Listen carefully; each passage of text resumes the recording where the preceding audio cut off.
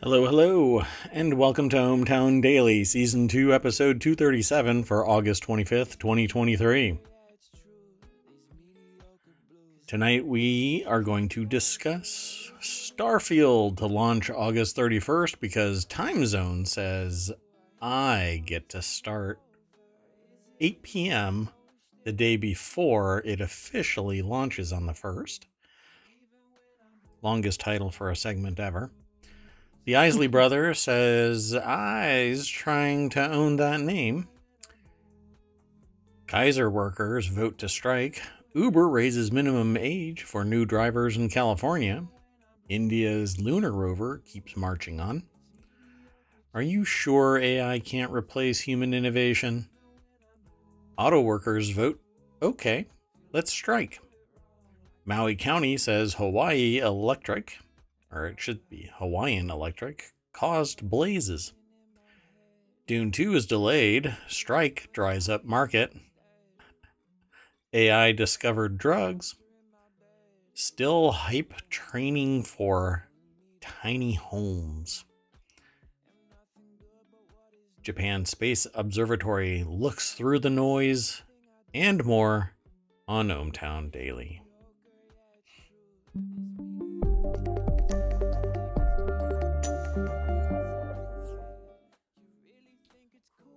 So, right before the show started, I listened to a live play gaming show, and it's on Twitch. It's called The Glass Cannon. They periodically do the show on Twitch, and I'm a big fan of them. I've been following them for, I don't know how many years now, maybe 6. In their career, they just started the new season. It took them 350 episodes, 365 episodes to complete their last run. And now That's kind of substantial. They're starting another one. So I'm really excited to listen to them. It's a podcast. Just do a search for The Glass Cannon. This isn't a paid sponsorship or partnership. They have no idea who I am. Although I did tell them about somebody that tried to steal their name. It's a pretty impressive feat.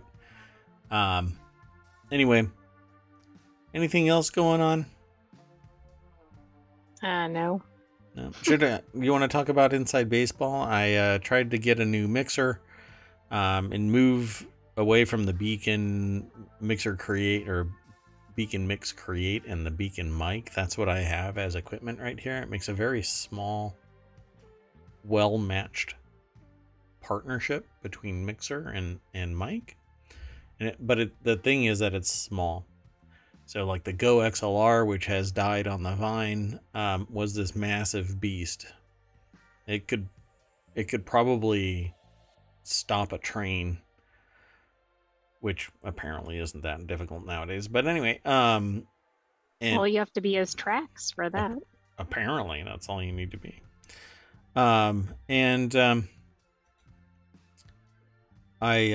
decided to get the Rodecaster Pro 2, but it doesn't do what I need it to do. So I had set it all up, waiting for the shotgun mic that I'm getting to be delivered. But I set it all up hoping I'm going to try and get this all wrangled in and be ready for what we're going to talk about. The very first article for tonight. No, it doesn't do what I need it to do. And you have to do all kinds of other stuff. It's very good for podcasting. But I think for live streaming and maybe it's just me. But Does it say that in the fine print? Like, yeah. Used for podcasting only. Well, that's their specialty. Rode is really good for camera, audio, and they have podcast mics and stuff like that, and professional mics. I mean, don't get me wrong. They have high-end stuff, and they have, Mayor Watt stuff. And but what I want is I want dual inputs so I can control audio from 2 computers using all of the same channel options that are in the Beacon Mix Create. I want a touch screen. There's so much that I want. So I'm hoping that I'm going to win the lottery, so that I can have a product like that commissioned. Because you and millions of other people. Hey, it be what it be. So that said, I've reverted all the way back to the original build. It did tweak some of my audio settings because that's what Windows 11 does. But let's get into today's articles now that you are made abreast of the situation here in ohmTown Central. Let's fire it off with the very first article. I missed it. The very first article is over in Warcrafters.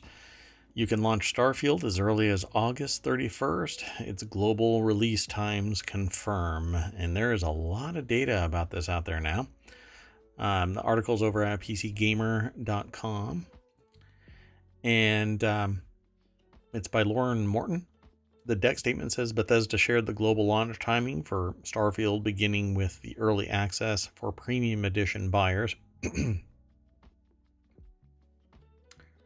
And they have an image that tells you the time when it's going to be releasing. And East Coast is 8 p.m. on the 31st. When the official release date is September 1st. Pardon me one second. Man.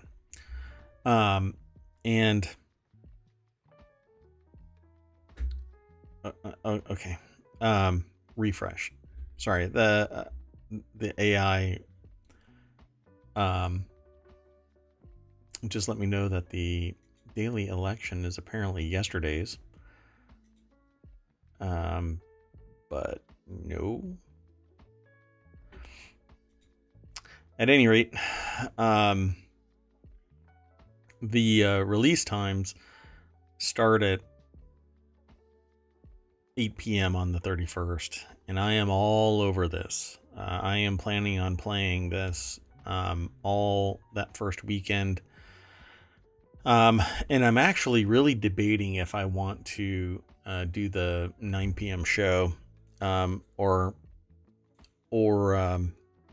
figure out a way to do the show later or earlier, or stuff it in there as a break in there. But the main show here at ohmTown really is ohmTown Daily. So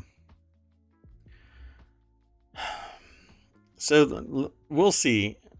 It'll eventually launch to everybody on the 5th. But I am going to be all over this game. This, I'm hoping, will be my forever game. Kind of like a forever home for a pet. Or your forever home as a human. I'm hoping that I will be able to play this.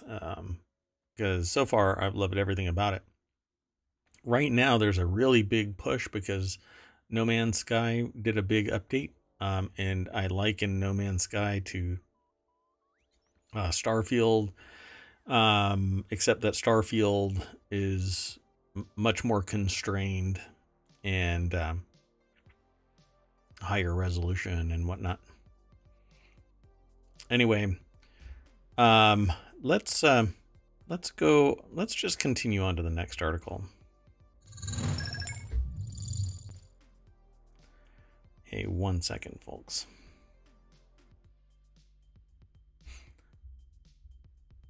Sorry for the dead air. The next article is over in Smash or Trash. Isley Brothers will go to court over band name trademark.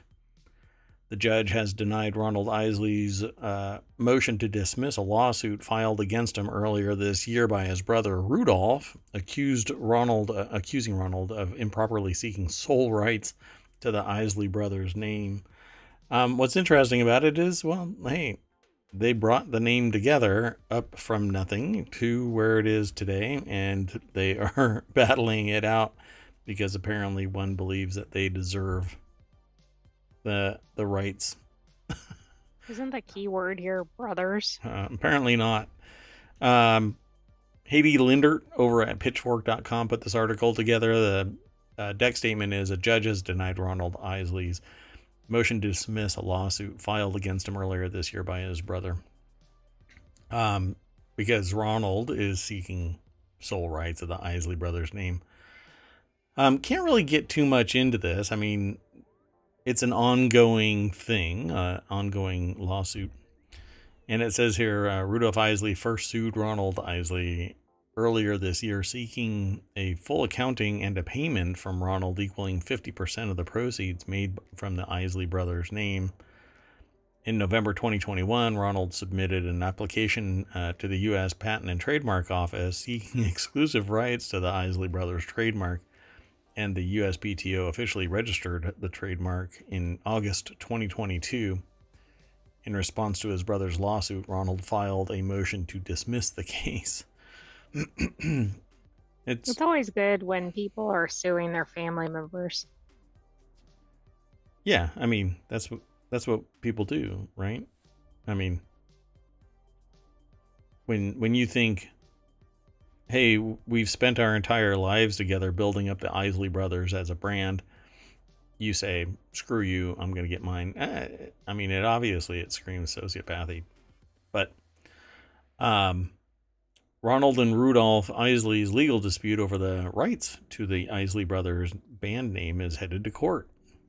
And Billboard reports and Pitchfork confirms, in a ruling handed down on Wednesday, Judge Thomas M. Durkin refused to dismiss Rudolph's lawsuit against Ronald.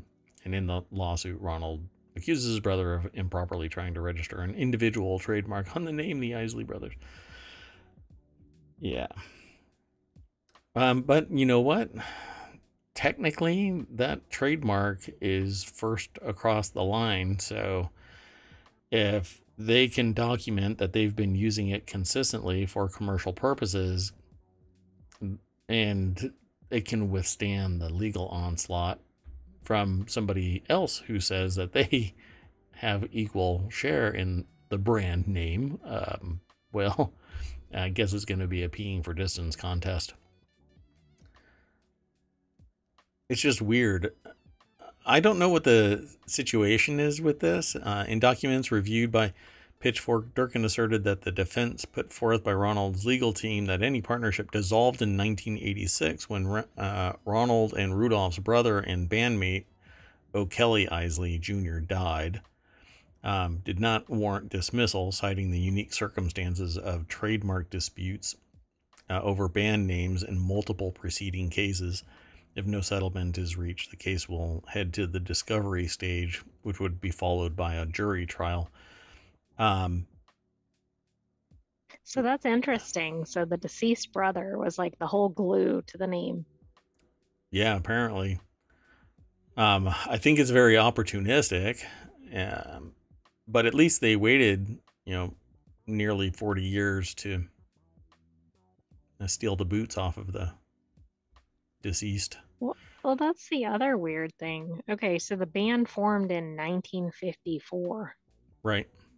Like, why are they? I don't know. Why are they still doing this? If it's dissolved, then go strike out on your own. But don't. Right. Like, how's anybody being harmed if they're not? I don't know. If it's all dissolved, then you're not an Isley brother anymore. You're not the Isley Brothers. You're an Isley brother. So why don't you strike out on your own and say, I'm Ronald or Rudolph Isley of the Isley Brothers, and trademark around that. But no, it's opportunistic. Literally, it's opportunistic. Hey, my brother's dead. I can go now and utilize the name unabated by that nagging partnership of having two other brothers. It's just, I don't know, it's kind of twisted. So, if it were me, I would strike out on my own and I would point to it. It's like going solo, you don't go, it isn't Hootie and the Blowfish. And then when Hootie leaves, he takes the name with him. hey, I'm Hootie and the Blowfish. Well, no, there's no Blowfish, right? It's just Hootie. Like Led Zeppelin dissolving, and everybody is like, who's Led? No, he left. Oh, goodness. We're just Zeppelin, which I think was actually a 70s band by itself. Zeppelin, I think. Don't hold me to that. All right, let's keep going. It's Friday. It's 5 o'clock somewhere. 85,000 Kaiser workers will soon vote to authorize what could be the biggest healthcare strike in U.S. history. That's what we need on top of all the transportation strikes. Right? This is Writers' something. strikes. Everybody, it's nothing but strikes all up in her. It's insane. Everybody is striking, and there's more, by the way, later on. We'll get to it. I mean, if you can't get your TV and you can't go to your art galleries and you can't ride trains and you can't get your packages, we're going to need more healthcare. And so this is not an opportune time. And I've got a fever, and the only cure is more Netflix or whatever. Is more union striking. Oh, yeah, you're going the other way, but yeah. And more cowbell. Hello, Crazy Cat Lady. How are you doing? Welcome back. Let me know how your event went. I know you were going to an event. So, the Coalition of Kaiser Permanente Unions announced, and wow, it's a union, but also a coalition of unions. So it's like a turducken of unions. You've hit the big league when you have a league or a coalition of unions. Yeah, you peel back one union layer, union onion layer. Yanyan? I don't know. Is that no? I don't and you've think got so. you got another yanyan in there. So the coalition chief concern is that Kaiser's dangerous staffing levels, which members say have led to excessively long wait times, patient neglect, mistaken diagnosis. That one is the problem, but we'll discuss that later. If the coalition authorizes and implements the strike,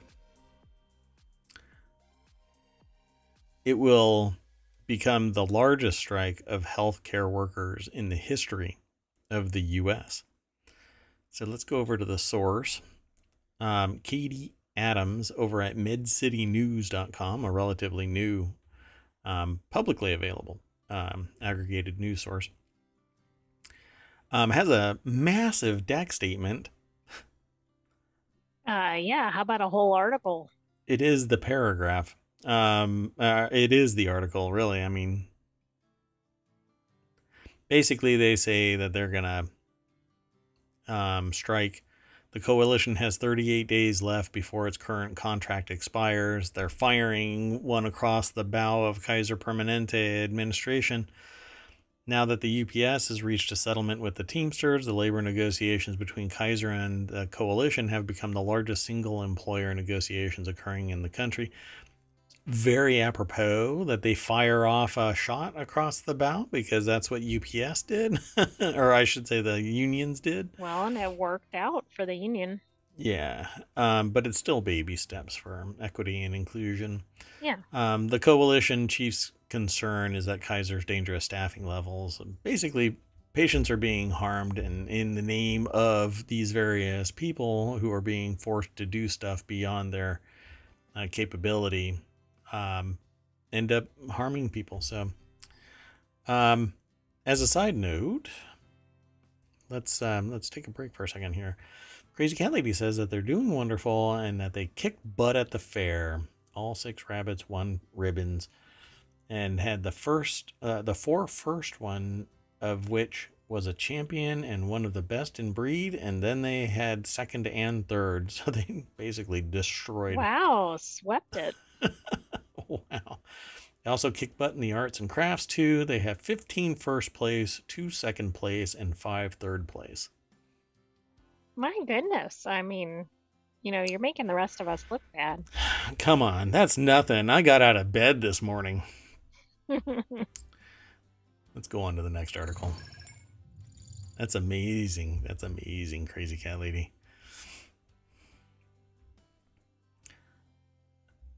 Toll bot dinner, right? I hope. Okay. Anyway, Late Night Geeks is where the next article is. Uber, squeezed by insurance, increases minimum age, but not minimum wage, for new drivers in California. Oh, Crazy Cat Lady bought dinner because they had the cash. Oh yeah, the winnings, I guess. Not bad. Well, I hope you had a great time. And again, congratulations. So, Uber's raised the minimum age requirement for new ride-hailing drivers in California to 25 due to what is described as baselessly higher commercial insurance costs in the state. Yeah, everything is a threat. California's insurance coverage requirements for rideshare are baselessly higher than nearly every other car on the road, up to 30 times that of taxis and 30 times that of personal vehicles. Well, it might be because taxis and personal vehicles have two different uses for the context of the personal car that's being used as a taxi. There's a taxi has commercial monitoring, commercial level in maintenance. A personal they car. have different driver's license requirements, don't they? Well, maybe not. Yeah, I don't know if it's the same I don't size of vehicle as a passenger vehicle. I don't think they need a CDL, but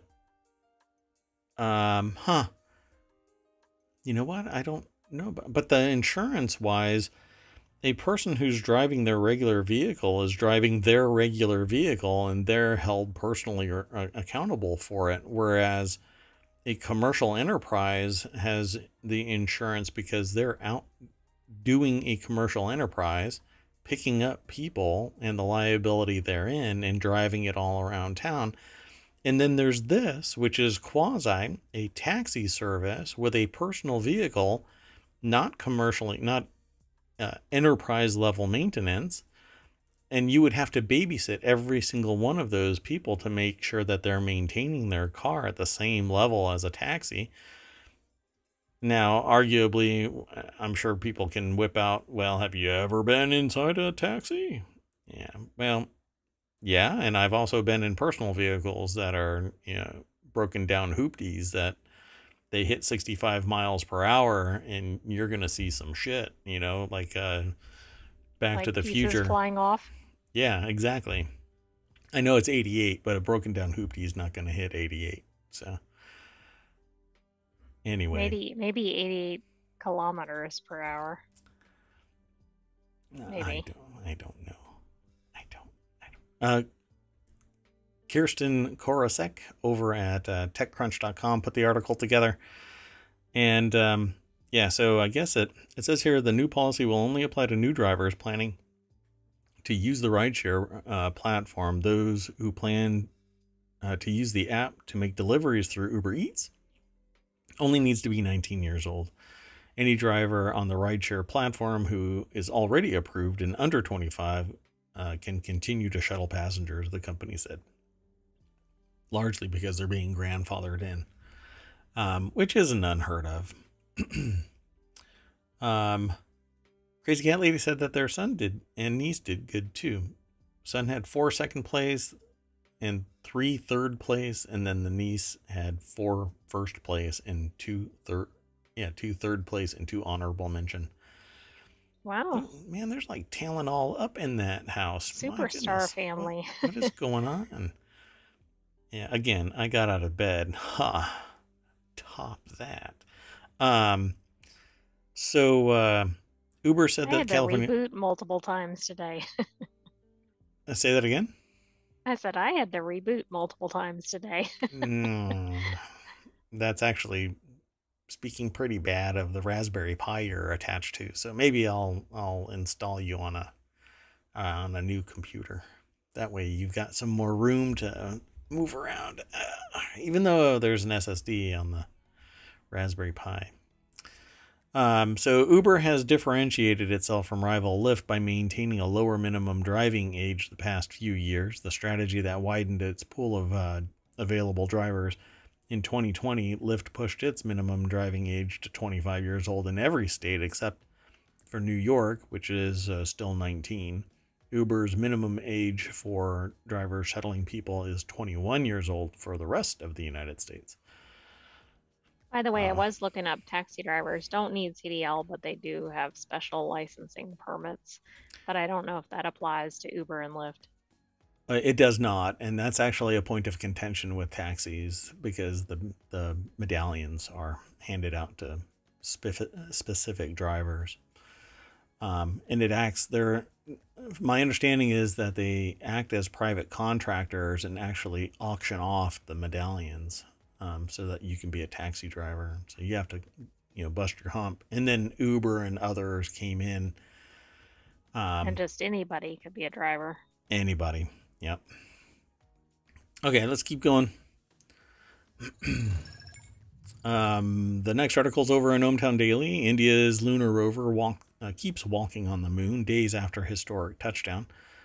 I thought one of them did a lawn dart. I know that Russia's did a lawn dart. It was Russia. Yeah. India had the first successful mission. I thought that who was it though that... Oh, it was Japan. Japan had done a moon landing. Oh, I missed that one. And they thought that it was landing perfectly, but the sensor was sending back the wrong telemetry, and it just kind of went bloop and did a lawn dart. I think it was Japan.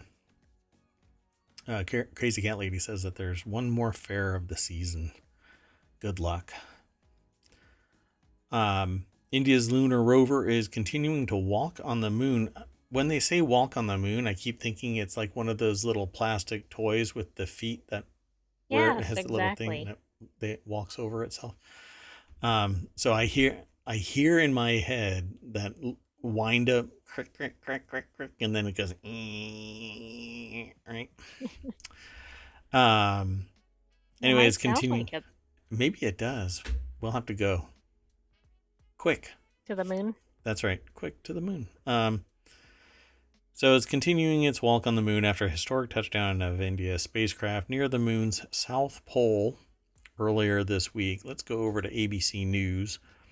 Ashok Sharma is the author of this article. They're from the Associated Press, and the deck statement is what is basically the title.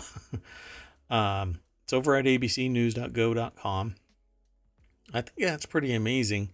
It's interesting that their demonstration is an advertising truck with an LCD screen on it. Yeah, that is interesting. That is pretty fascinating. The Chandrayaan-3 rover is expected to conduct experiments over 14 days, including an analysis of the mineral composition of the lunar surface, the Indian Space Research Organization has said.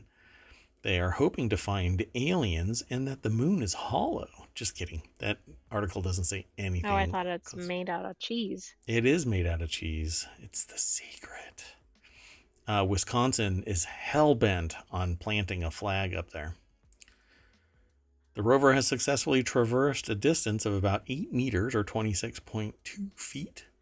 ISRO said Friday, all payloads on the propulsion module, lander module, and rover are performing nominally, which is code for within specifications. AKA thumbs up. Okay. Well, if you're having problems getting to the election, I'll take care of it after the show. I can't do it right now. The experiments would pave the way for new scientific research about the availability of oxygen and hydrogen on the surface of the moon and can give us a direct or indirect answer as to whether there was life on the moon. The Press Trust of India news agency cited India Science and Technology Minister Jitendra Singh as saying that last paragraph there. So there's a little bit more in the article, but let me play catch up because I, once again, fail at being mayor. That's okay. Maybe I can start making it a normal thing that I do 5 of these at one time. Well, I was gonna say maybe Crazy Cat Lady can give you some tips in terms of knocking it out of the park. Yeah, really. Um, I I hear the voice now saying, "Just do your job, man. You've got one job." Urgh. I do think that's fascinating with the truck. Like the more I look at that, it's like that's really where they went with it. Yeah, I don't know. I Maybe mean, this this is is like just record breaking. right. Hey, man, budgets. They're staying on time, under budget, and they've landed it on the moon. What have you done? I got out of bed. Not much. I got out of bed. That's basically my motto from this point on. The next article is over in the Hitch Ideas channel. The robots are coming, but they can't outsmart us when it comes to this particular skill. And my statement here is, are you sure AI can't replace human innovation? We have an article that kind of proves that is not a correct statement. Crazy Cat Lady says that they honestly didn't expect that they would do as well as they did because it was quite a bit of competition, especially in the bunny barn. Okay, that is maybe the most great phrase ever.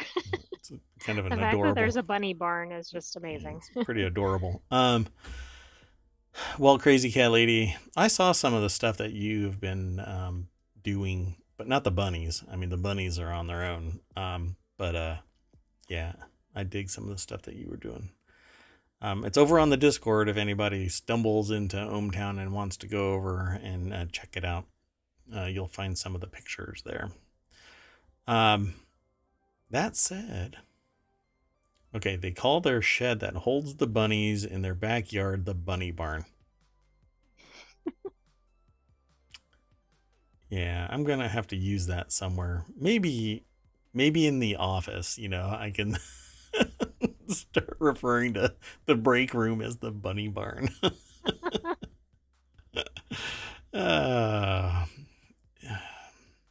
I will make it so. Okay. So this article here, it's only a tiny little snippet, but then we'll get to it. It's over at entrepreneur.com. And honestly, I saw some of this article and I think that they're wrong. The article is titled, "The Robots Are Coming, but they can't outsmart us when it comes to this particular skill. Artificial intelligence can do plenty, but it can't satisfy the need for human-to-human contact." Correct. Right? Human-to-human contact. I asked at the very beginning of starting this whole show, what is something that technology will not be able to penetrate, right? It won't be able to surpass humans in this, whatever it might be. And I've had people over the last decade come up with all kinds of stuff. And prior to, I use a decade as a time, a gate in time, because I started focusing a lot on talking to people and companies and organizations about technology about 10 years ago. Prior to that, I was a consultant and I worked in other businesses and stuff like that, helping them discover what technology is and the benefit for their companies and whatnot. But I did it in a holistic manner and not focusing on, hey, let's use an AI to so that you can get rid of all of the employees. That was the antithesis of my messaging. But this here, it comes really close to what I've been saying, right? A robot can't teach a human how to be human. That is the thing that technology could never penetrate. It can't teach a child to grow up to be a holistic human being with thoughts, emotions, and care about fellow people and society and whatnot. It could create a whole bunch of psychopaths and sociopaths, sure. Because it's cold, calculating, callous. It doesn't care about your feelings. That's technology without the human anima added to it, right? Well, this article pulled two things together and is trying to get the two together as something that this particular skill can't be done, right? That's their statement. Artificial intelligence can do plenty, but it can't satisfy the need for human-to-human contact. But that's not the particular skill, because that's not a skill. I can run up to anybody and give them a hug, tell them that I care about them as a human being, and then just walk away, right? That's not really a skill. That might be assault, and not everybody appreciates it. But Lucas Miller here, over at Tell that to the entrepreneur.com. soccer person in Spain. What happened? What? I don't remember. Somebody in Spain went up to the winning player and gave them a kiss on the lips, and it's crazy, quiet and uproar, obviously. Oh, I saw that picture. Yeah. Oh, I didn't know that there was an uproar about it. Okay. I didn't look into it past just that picture. I'm like, oh, okay. Well, so the article, in both of these, the deck statement and in the headline, kind of hints that it's one and the same, human-to-human contact, but that's not what they're talking about. So they say, why neglecting human-to-human interactions could ultimately hurt your business in the long run. Remember, this is an entrepreneur.com article, so it focuses on business. But then its next takeaway is why AI cannot replace real human innovation. Now, these terms here, like real or true, or it's basically like a dog whistle amplification of legitimacy, right? You're no true this. You're not a real this. You don't understand. You can't be a real boy because you're a Pinocchio. Yeah, exactly. And I've always despised that amplification because it marginalizes people. It puts up a barrier. It's basically antagonistic. And so, and I'm trying to remember what that term is actually referred to as in sociology.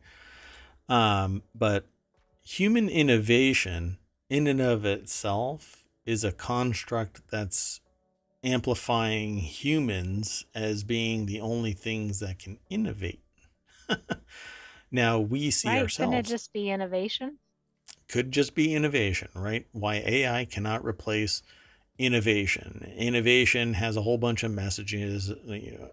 Well, what is innovation? What can innovate? We have seen animals take tools and do something unique. That is innovation.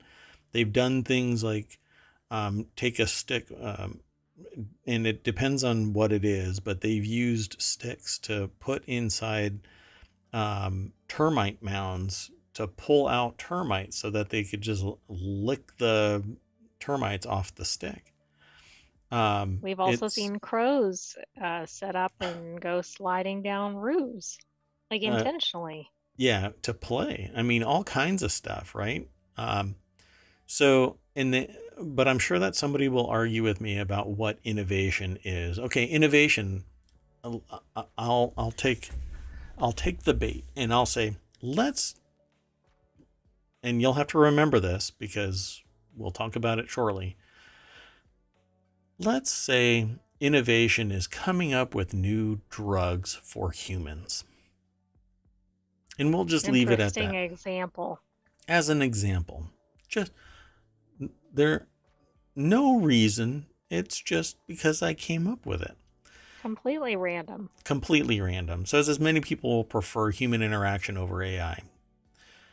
Well, many other people. So I can write another statement that says many other people prefer AI over human interaction. You want to know why? Well, the other day I went to a store and I asked somebody after waiting for 5 minutes, is anybody working the front counter? And the 3 people behind the counter that were goofing around and talking about their sandwich and giggling all stopped in unison and snapped at me. because I asked in a commercial enterprise, could I get some assistance so that I can go back and pay my bills? And I said, this is the wrong interaction. I should be able to, I don't know, call up the AI and say, here's what I'm ordering, and it just slide down a chute, and the human is out of the equation. I know that I'm going to get what I need. And Crazy Cat Lady says, how dare you, in all caps. Indeed. I'm only trying to frequent your business. Right. I'm only trying to pay your bills and literally give you a reason to have that job. Employed, right? Yeah. So, anyway, not to get too sidetracked on there, but so they say that notably, even with more people being willing to use artificial intelligence, the vast majority aren't ready to give up on human contact. That might be because AI is actually devoid of real interaction. But if we continue on this path of innovation, human innovation, yes, but it is not only born from human mind. Innovation is not limited to human innovation. So, and we'll get remember the AI machine or whatever, which seemed to come up with its own inventions. We saw that in a previous article. Yeah, and AI has actually come up with languages so that it could communicate with another AI faster than the language that was prepared for the two AIs to communicate with. And the humans don't know how to read that interstitial language. It's faster, more efficient. That's kind of like the AIs are taking over, isn't it? Yeah, absolutely. So it says, for example, a study from Fay Travel Insurance found that while 18% of travelers prefer to use a virtual travel assistant, 23% prefer working exclusively with a human travel agent, and 51% prefer to use both options. Hey, guess what? That makes sense because at some point, either the tech solution fails because it was improperly developed, or the human portion fails because they had a bad day and didn't give the adequate advice or guidance or whatever you want to call it. So it says, as the study shows, more often than not, artificial intelligence is being used as a supplemental form of assistance. It's brand new. Give it 2 years and it'll be 51% prefer using an intelligence than a human because the human is not intelligent. For simple tasks, I think people would prefer AI. If it's something complicated, I suspect they would prefer human because they're going to hit a snag or something's not going to be factored in. So, I mean, that's the here and now, and I appreciate that. But when I'm talking to people, particularly in industry, in business, in enterprise, in organizations, large groups that are planning their future, I'm talking 5, 10, 20 years into the future. And you have to plan now for 5 years minimum, because if you don't, you're going to be caught unawares of what's going on in the world. And so right now, people are developing the solution for all of the woes that will be present 5 years from now. And so those problems will be, it's kind of like a time travel paradox kind of situation, because they're solving the problem that would present itself in 5 years, but that problem has now changed because the solution was on the horizon all along. So it says, notably, the article cites the experience of a computer programmer who had access to an online support bot to help address trauma related to a motor vehicle accident. The patient didn't use the support bot or his online support group because he explained, I prefer talking to real people. Well, that's understandable, but if that bot was so sophisticated, they may not have known that it was something other than a real person. But the only way that they would know that it's a real person is if they go to, I don't know, some support group or talk to a psychologist directly in person. And that's where I say in 5, 10, 20 years, we're going to have synthetic humans that are fully capable of having real-time, fast communications, and we actually will bond to these new synthetic representations of humans. I can And you're almost right. I guarantee it. was talking about kind of present day, not Sure. really when we get more advanced. The other thing is, like, uh, I would say some people today that aren't necessarily real tech savvy don't even know that they are talking to an AI. You know, if they're doing like a virtual Yep. assistant or whatever. In Yep. fact, I was told by somebody, oh, well, it had a name, so it was a person. Yep. Nope. Sorry, hate to break it to you, but nope, that's not it.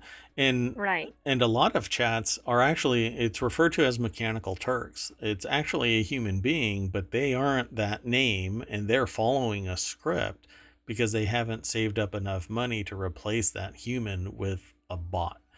Because it does cost money, and it's never licensed in perpetuity. It's every year they sign a contract for, maybe 5 years or something like that. So the article pivots real fast from everybody prefers a human and then starts throwing out AI cannot replace real human innovation. These uniquely human attributes are especially vital when dealing with individuals, whether they be an employee or a customer. Artificial intelligence may be good at identifying patterns and trends, but it's not equipped to form a meaningful, authentic emotional relationship with an individual. Not quite sure what that has to do with innovation at this point, but in his column, Brooks was advising college students on the skills they should develop to set themselves apart as they start their career, but the same attributes are certainly valuable to entrepreneurs and their businesses as well. Unusual worldviews and creativity are often defining attributes of entrepreneurs that help them develop new ideas to revolutionize industries. I'm going to give you a little anecdote. I just watched a video today about a well-known gaming accessory producer, so tabletop gaming producer, and they used for the first time ChatGPT to create their marketing campaign. And one of the people turned to the other and said, "You're out of a job." Not, I'm out of a job. I mean, that's Yeah. kind of funny, but Well, it's company owned too, so that's really saying something. And why? It's because it put together an entire marketing campaign and other things, uh, other composited material for them to use. Absolutely effective solution, right? So, is it innovation? But they're talking about a human is the only thing that could be an entrepreneur. But that's not true, because you can tell ChatGPT you are a subject matter expert in entrepreneurship, and it will recontextualize everything in that expert status. And then from that point on, any interaction, pardon me one second,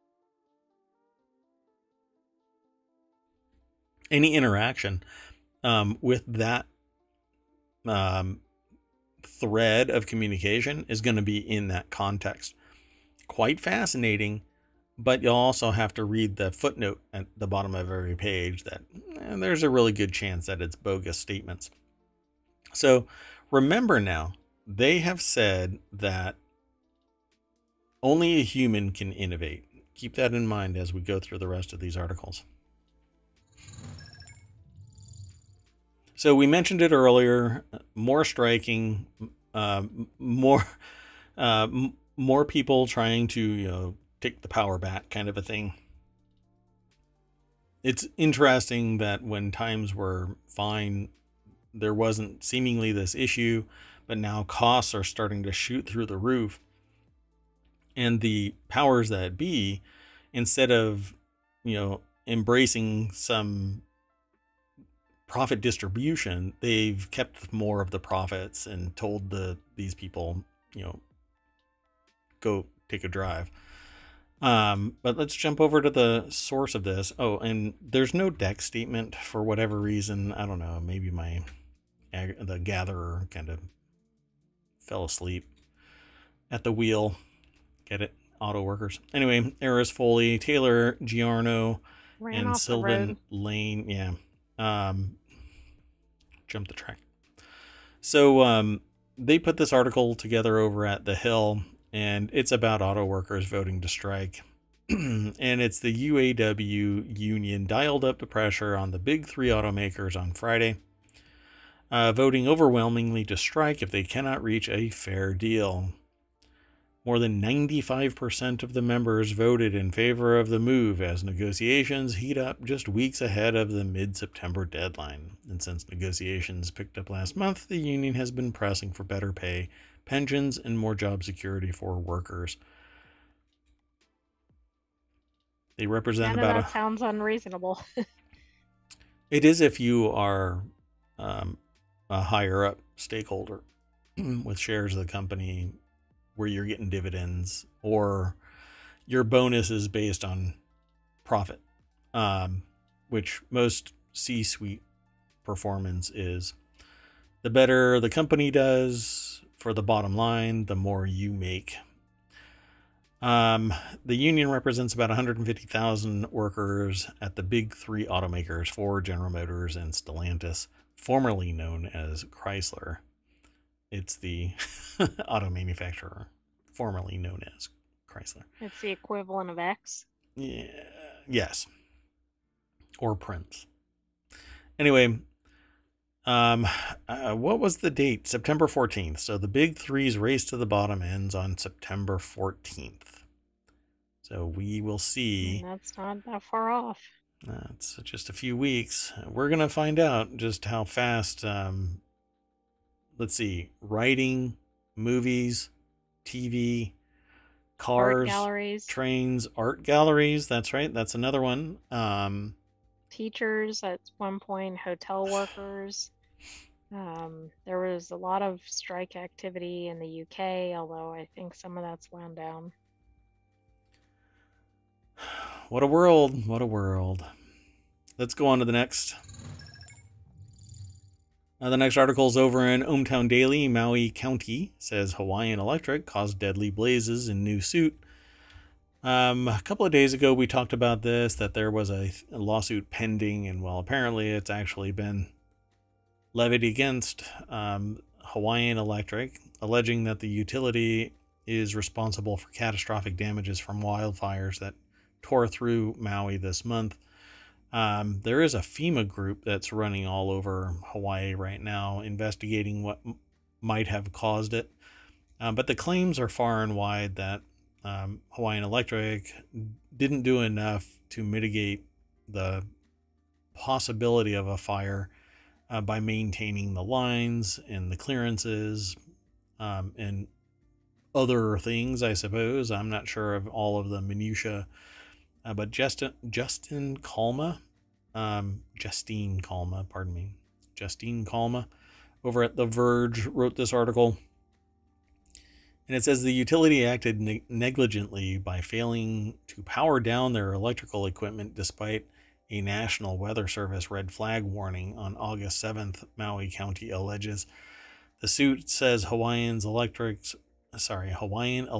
downed power lines, while still energized, caused the fire by igniting dry grass and brush. It also alleges that the utility failed to maintain the power grid, causing systemic failures that sparked 3 blazes on August 8th, and the county is suing for civil damages affecting public property.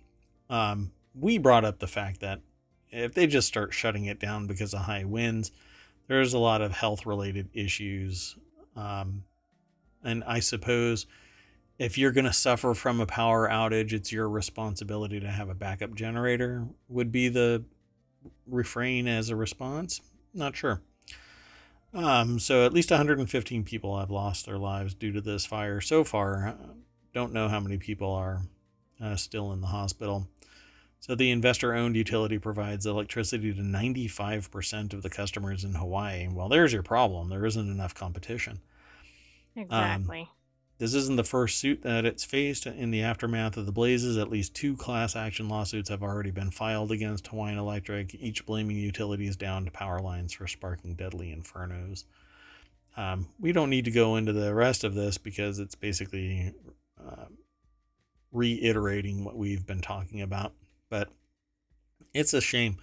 We actually have in yesterday's or the day before's show a house that it's a 100-year-old house where they removed the asphalt roof and the dry brush around the perimeter of the house well before the fires, as part of a improvement project for this house. And they put a metal roof on and river stones around the perimeter, like right up, instead of having like flower beds right up against, or bushes or trees right up against the house, they had large river stones laying around the house, and it looked attractive. It looked like it belonged there.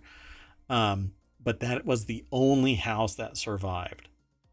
The only one. It Yeah, looks, it was really astounding. It didn't even look real. it doesn't, the article even said that it looks like somebody photoshopped it in, but it's legit. It looks like an inferno raged through, didn't even scorch the walls. The walls were just as off-white as they were the day they were painted. It was amazing to see. So if you are living in an area, see, when I start talking about this, I start talking about 3D printed houses. A 3D printed house would not have fallen prey to this because it's not literally kindling. Your houses are kindling. The whole reason why there is even drywall on the inside of the house is to abate the spread of fire for an X period of time, depending on the thickness of the drywall. But it loses its moisture and it blows off of the wall from the heat, and then it sets the studs on fire even through the drywall. So your house is an inferno just waiting for a spark. And I think we need to change our building code, and we have the technology to facilitate it. I don't know why we don't do it. It's faster, it's more reliable, it's sturdier. It can survive hurricane force winds with ease. I don't quite get it. But hey, that's me. I seem to be an outlier. But let's get into the rest of the show. We still have some more articles up here. We're more than halfway done. Of course, you can always, if you want to say anything about this. I don't know if I have anything else to add on this one. Like, I thought they were still investigating, so I'm a little surprised we're already at lawsuit stage. But yeah, there's 3 of them at that lawsuit now. At least 3 that we know of. So this next article is over in Temporology, which is a new show that I've been talking about. It's all about time and time travel, the science and science fiction therein. Temporology is a real area of research. It's quite fascinating. So this article is titled Dune 2 Delayed, No Worm Sign Until 2024. If you've never heard of Dune, it's an older book in the grand scheme of things being old, I suppose. Awesome book, turned into a movie, then turned into another movie, then turned into a series, then turned into another movie, and now we've got pretty much the preeminent movie. It's the Baldur's Gate of movies for Dune. If you don't know about Baldur's Gate 3, Larian Studios basically crushed the competition. And set the bar so high that I don't think anybody's going to ever meet it. Anyway, the article actually starts out with, this piece was written during the 2023 WGA and SAG-AFTRA strikes. Without the labor of writers and actors currently on strike, the film being covered here wouldn't exist. Can't agree more. Shai there was already Hulud. such a delay on Dune. We're almost going to forget what's in Dune 1. No. Wow. I didn't think that the AI was capable of hyperbole of that magnitude, but my goodness, you're almost making it sound like it's the end of the world. We'll always have part 1 until part 2 is released. Shia Hulud, Kraven the Hunter, and Ghostbusters are an odd group to have something in common, but they all do. All 3 of the stars of the movies have been moved to 2024. Warner Brothers has moved their big dusty sequel from this fall to March 15th, 2024. And as Paul Atreides, Timothy Chalamet need to worry about the Ides of March. They packed so much into this article, I could barely wrap my head around that. Anyway, it's a Tor.com article, which is another new addition to our aggregation. Molly Templeton is the author of this. And if you're not into Dune, you really should be. If you're not into science fiction, it's basically, think Western in space most of the time. The stories pretty much follow I don't know. They follow along the same type of trope, just with a technical slant to it, but it's really neat to somebody that's into technology to see stuff like this. Just fantastic world, something unique and interesting, different take on everything. And this definitely isn't like, what do you call it? The fantasy, everybody's getting killed. What's the show the one that was like 8 seasons and they finally killed everybody off? My brain just went. What was it generally about? It's from, oh God, my brain just shut down. I cannot believe this. Anyway, we'll move on. It says, as Variety succinctly explains, due to the SAG-AFTRA strike, actors may not do press for any struck films. They would have meant that the star-studded Dune cast would not have been able to press circuit for the big budget film. Crazy Cat Lady offered up The Walking Dead, but no, not. It's the one where everybody was getting killed with the red wedding and all of that kind of stuff. Game of Thrones. Game of Thrones. Thank you. God. I haven't had any coffee today. I'll blame that. Anyway, so everybody is prevented from kind of pumping the shows up. So there have been conventions that people are going to these conventions and there's nobody there that's talking about the shows. They're signing pictures, but not pictures that are associated with the shows. Crazy Cat Lady didn't watch a single episode of that. You're better off.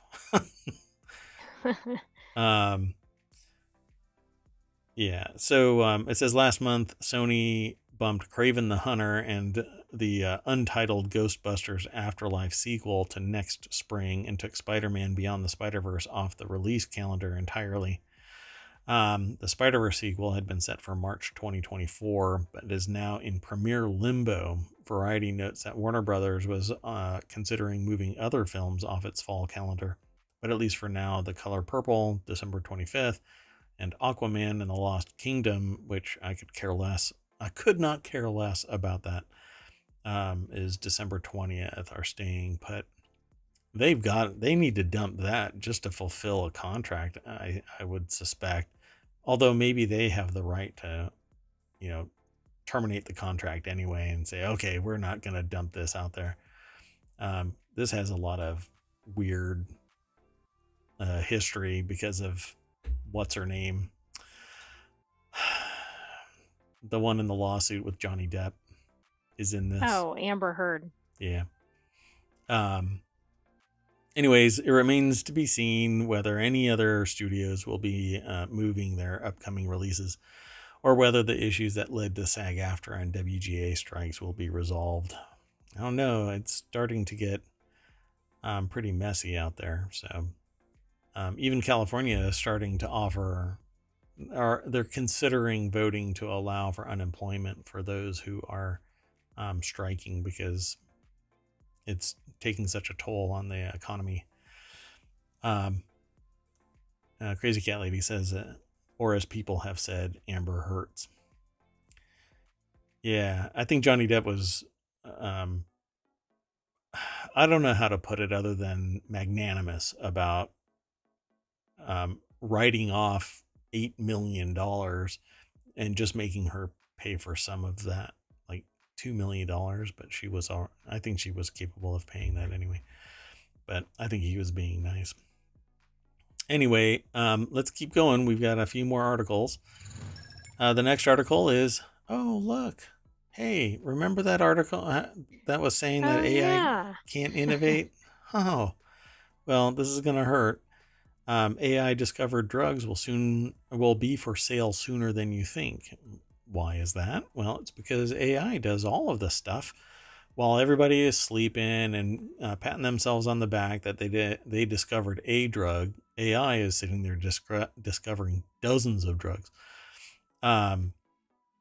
So it takes forever to get drugs on the market. AI could help speed up that process. In the 1968 novel, the film 2001: A Space Odyssey, the artificial intelligence system HAL, short for HAL 9000,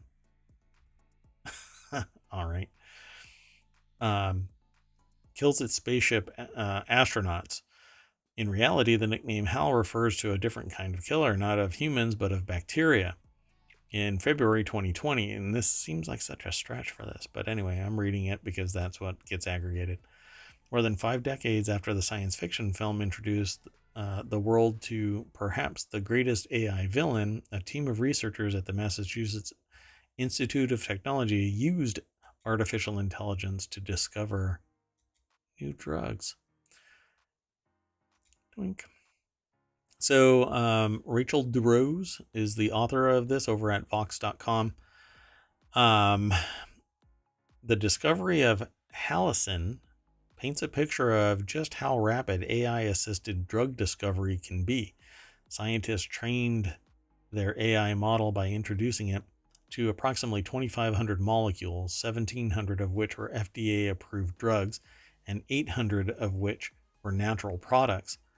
Once the researchers trained the model to understand which molecules could kill E. coli, the team ran 6,000 compounds through the system, including existing drugs, failed drugs, natural products, and a variety of other compounds. Humans cannot do that.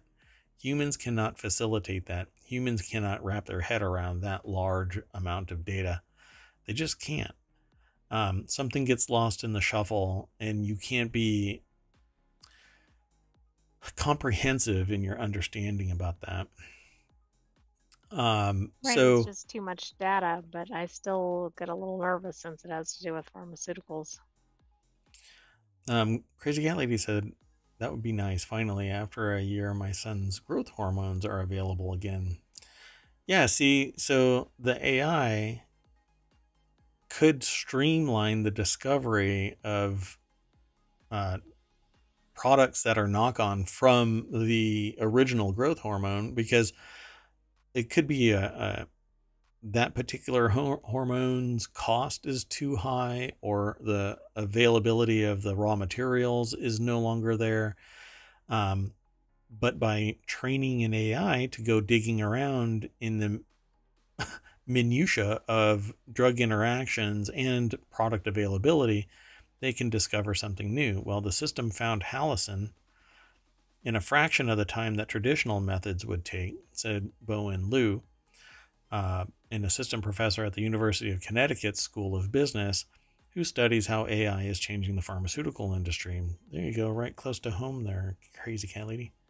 See, they're talking about BrewCon. Oh, is Yukon a party city, or a party university?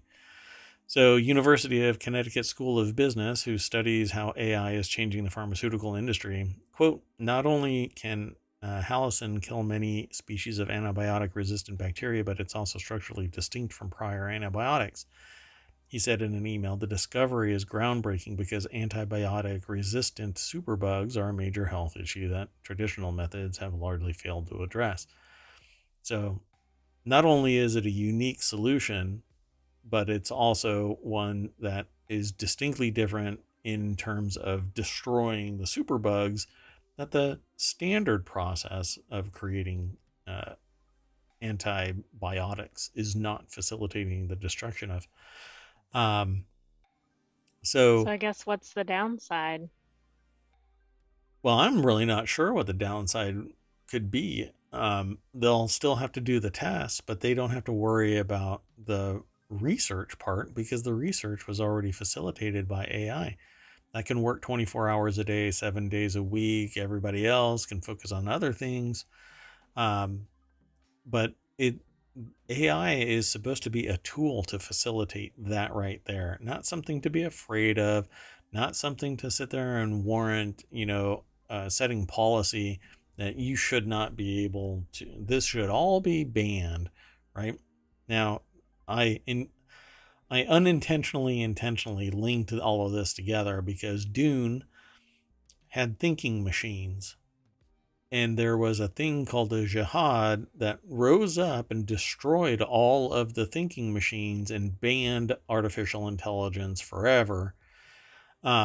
And that's why there are humans that are called mentats that have been conditioned through spice intake, and a thing called the juice of safu, I think it's called, that amplifies their cognitive abilities. But AI was just the beginning of that. And that's actually one of the messages that's in the books, that thinking machines is what brought our downfall, and scattered us. But it also enabled us to get to where they are, get to where we became, and that's that. It's a fictional existence, but anyway. So, prior to the use of AI, the challenge of discovering these structures and identifying a drug's potential was primarily one of speed, efficiency, and cost. Cost being the one, like everything else, speed and efficiency, that's one and the same, really. And if it's fast and it's effective, then they can recoup the cost. But it's all about finding out what works and then getting it to the market. So past analysis show that between the early 1900s and late 2000s, the typical drug discovery and development process took 12 years. In the case of Halcyon, the MIT team used AI that can test more than 100 million chemical compounds over the course of only a few days. It became clear that molecular science is a really good place to apply machine learning and to use new technology, Barzilay said.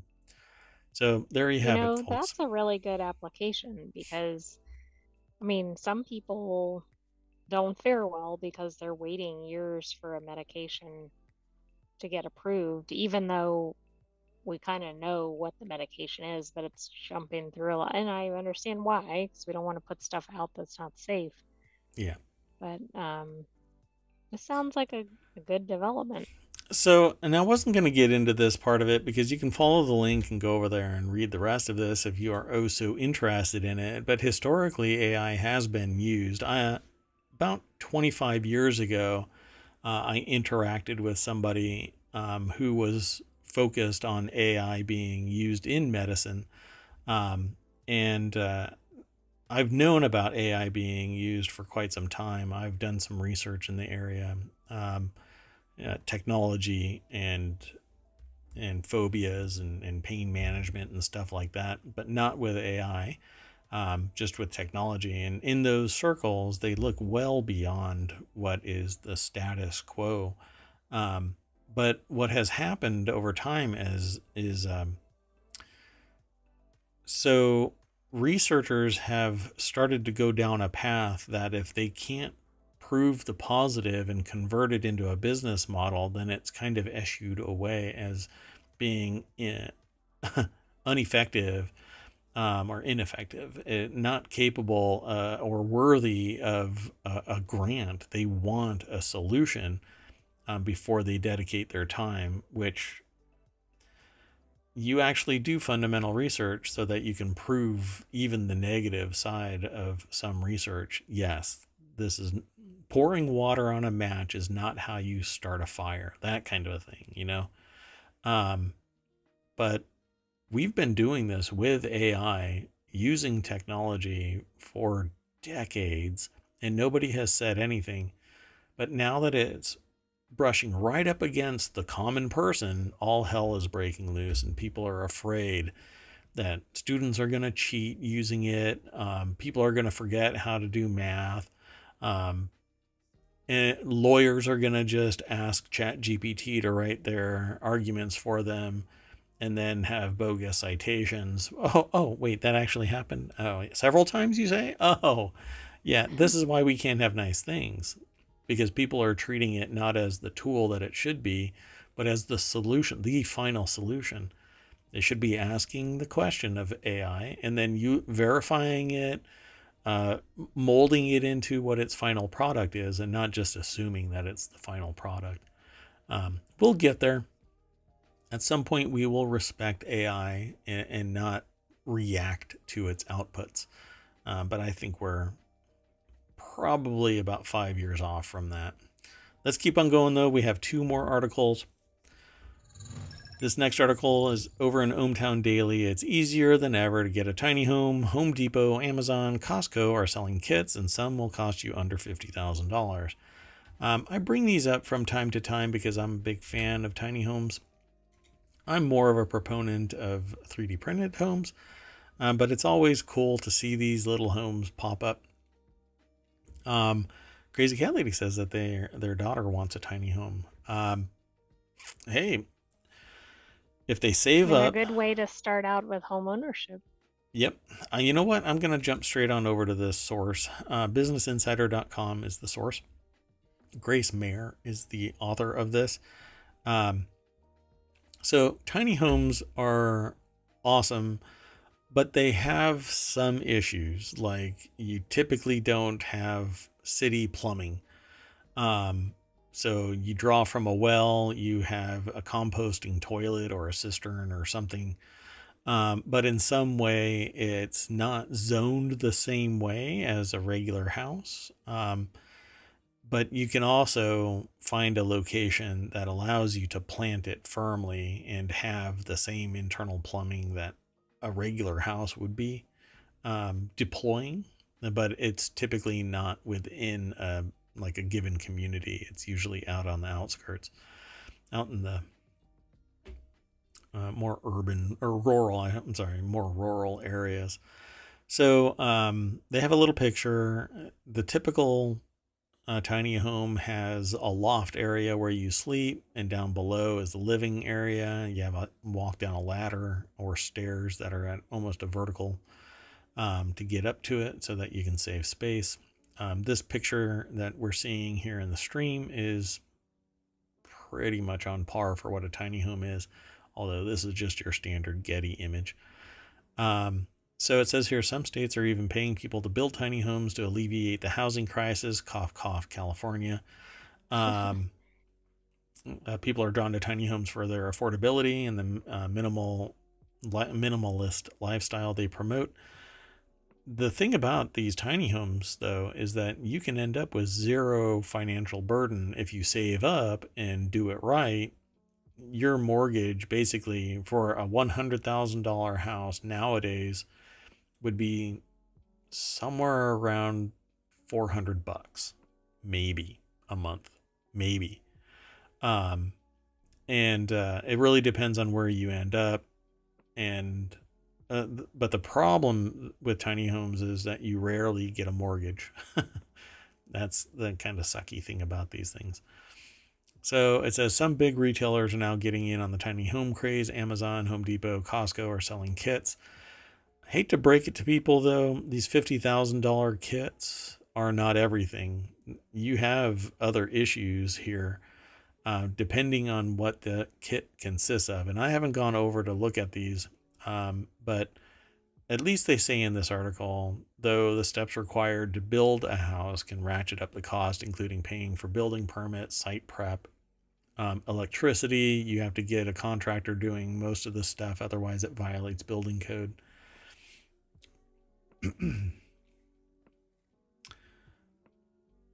Yeah, and I think Yeah. there's so many different zoning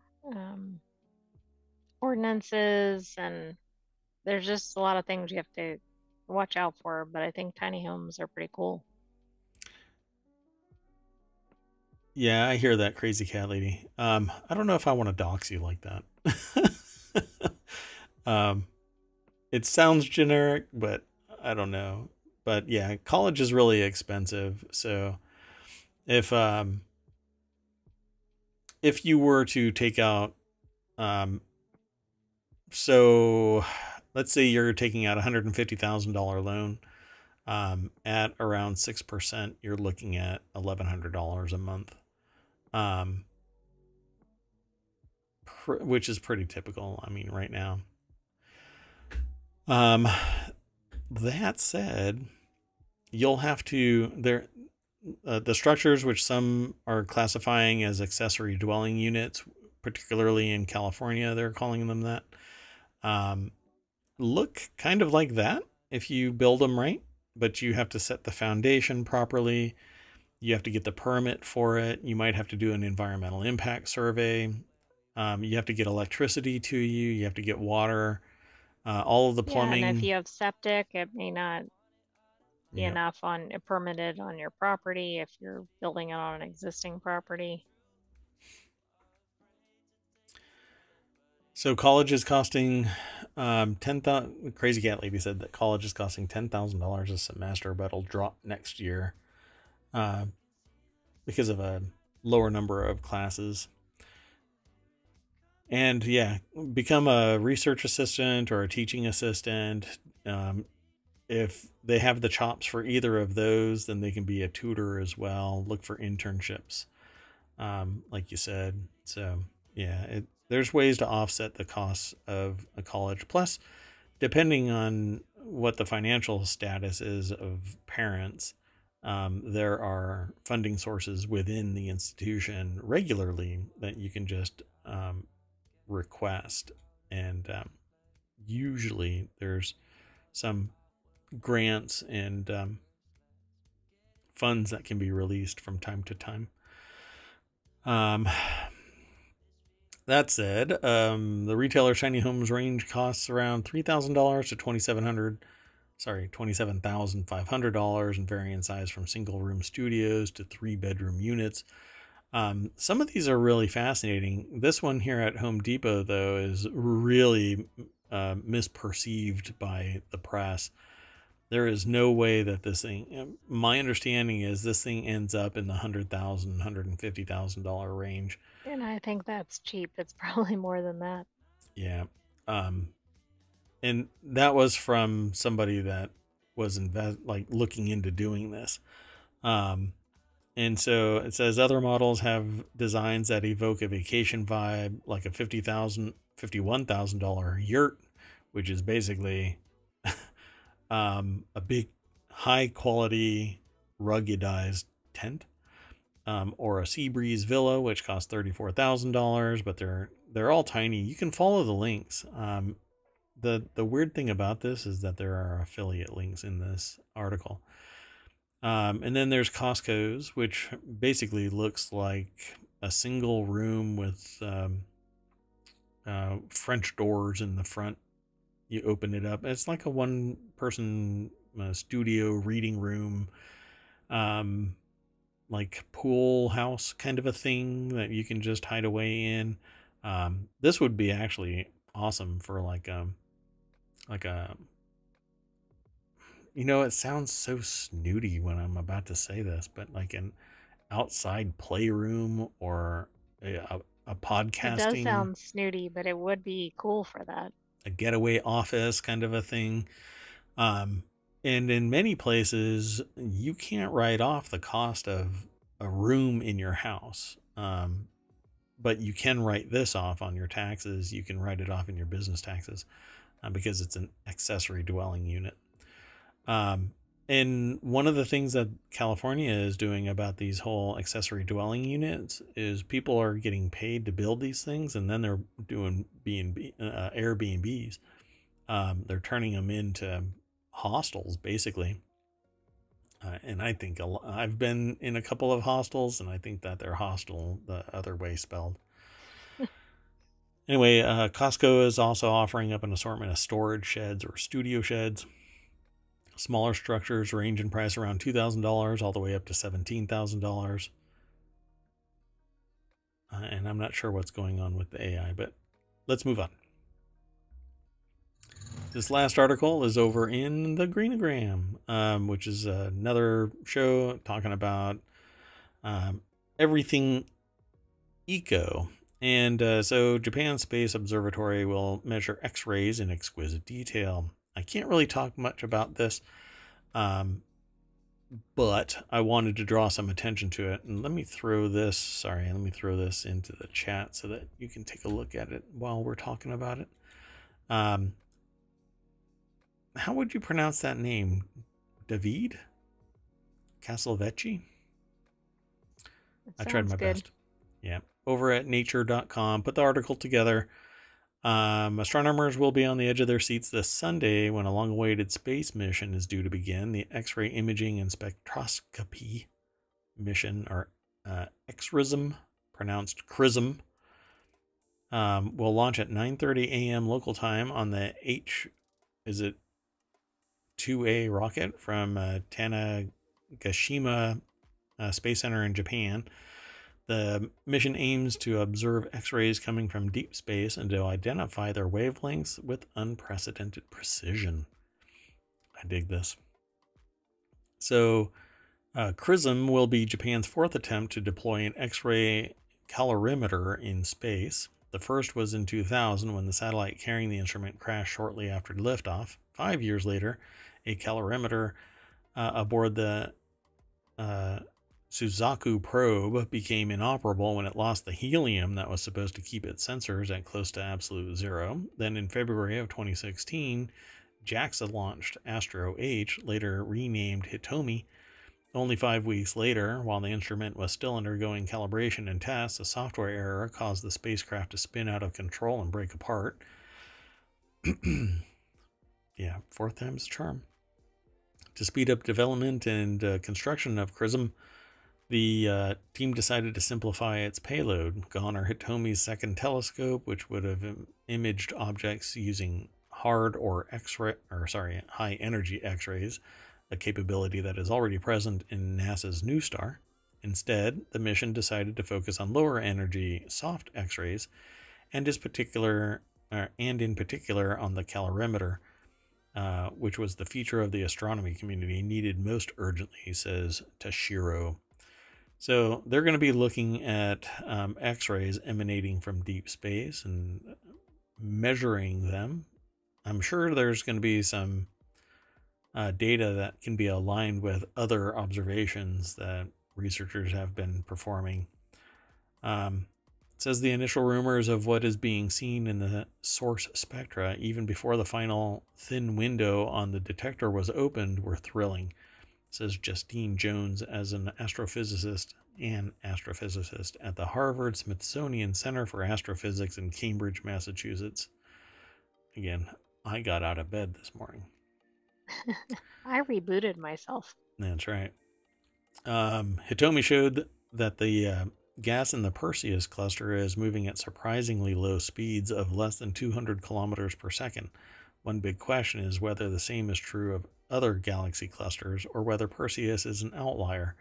We are finally, hopefully, opening an absolutely new era in X-ray astronomy, says Zhuravleva. I think this is awesome.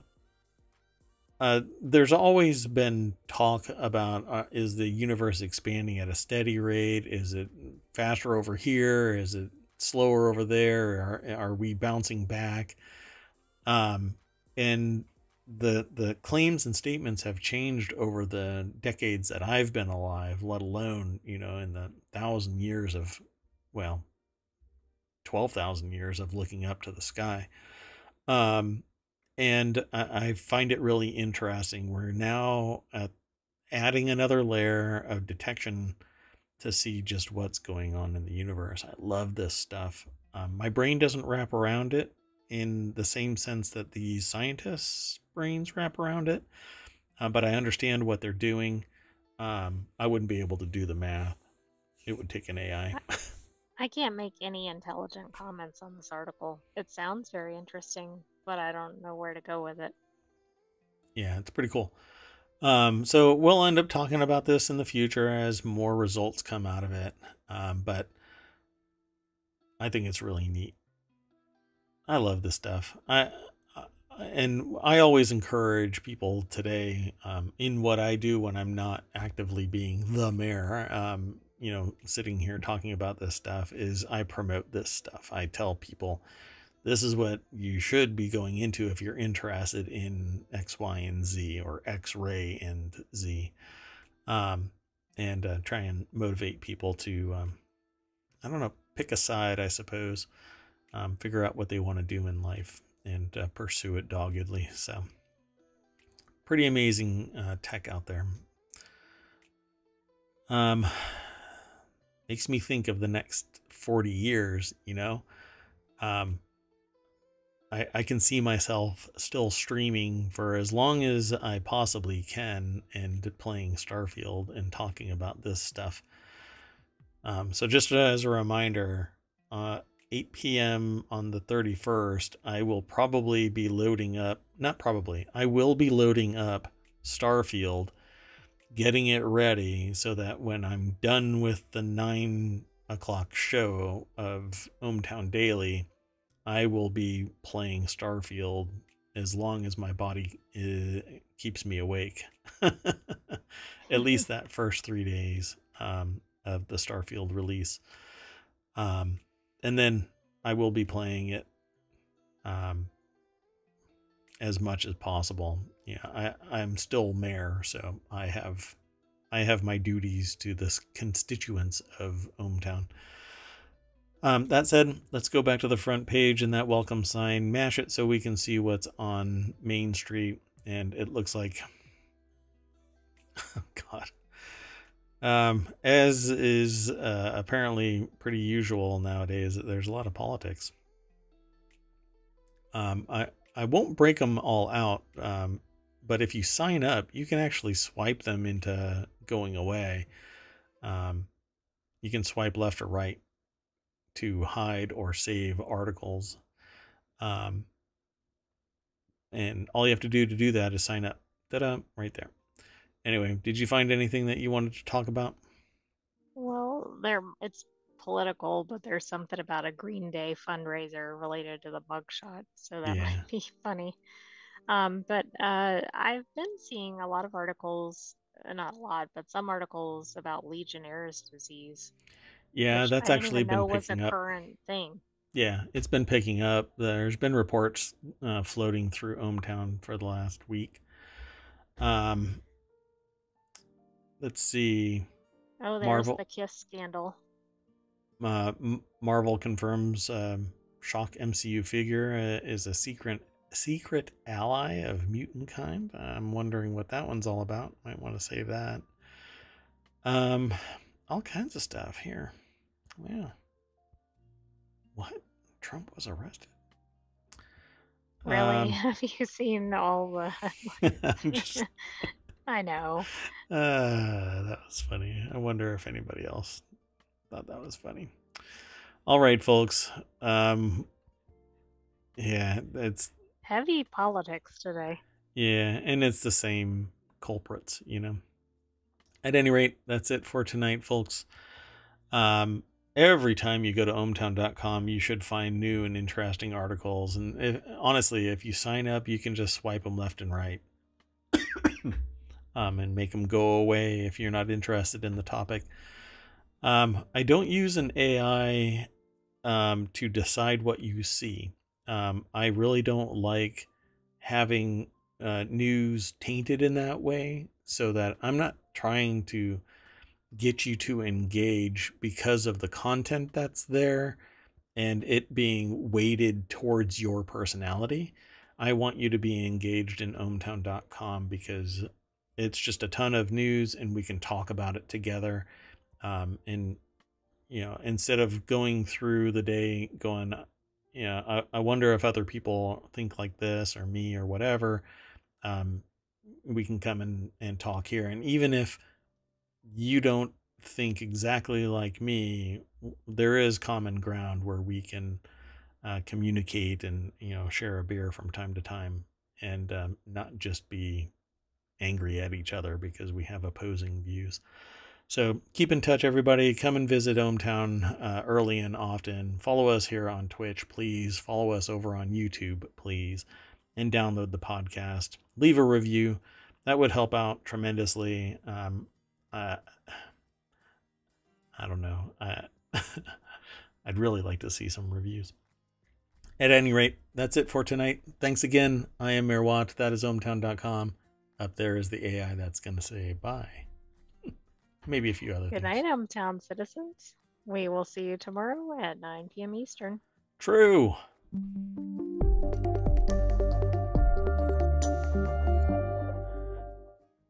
Bye-bye, chat.